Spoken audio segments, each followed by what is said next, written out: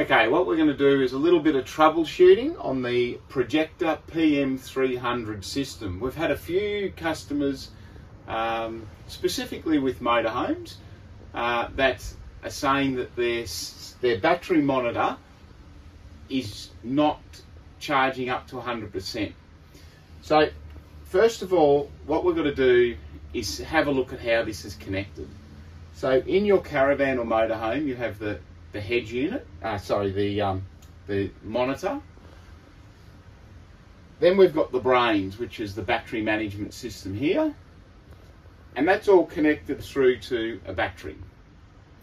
So what happens is we have wires, a wiring harness that comes out of the back of here, and it goes to the battery management system. So these are things like your LCD display. So this display, then we've got water tanks, and then we've got 12 volt. So from your battery, it's wired into here.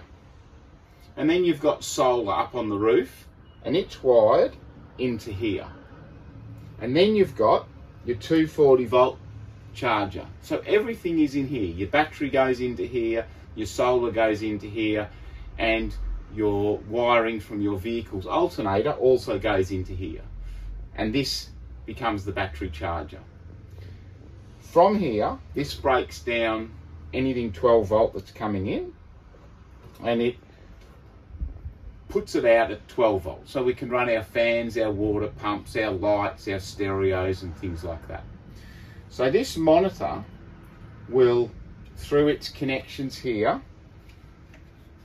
into there, the LCD display, will give us a reading of our battery percentage. Now, what we're told from Projecta, anywhere from 100 to 75%, the battery is still 100% fully charged. There's something in this box that doesn't trigger until that percentage drops to about 74%. So when you're looking at your display, if it's showing 96 or 85, or when it gets to just under 75% from what we're told at Projecta, that will trigger something in here which will go through a full cycle recharge, putting your display back to 100%. Now, if for some reason it's still not showing 100%, the other option could be that either you have, or if it's a second-hand vehicle, somebody has wired something direct to the battery. So they might have wired a fan, they might have wired an Anderson plug, they may have wired something direct to the battery.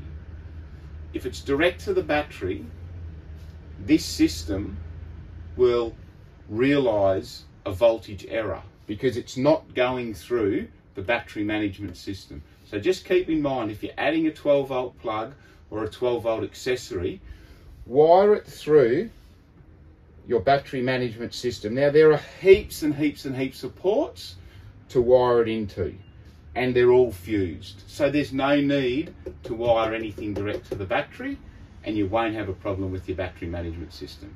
I hope that helps, and have a great day.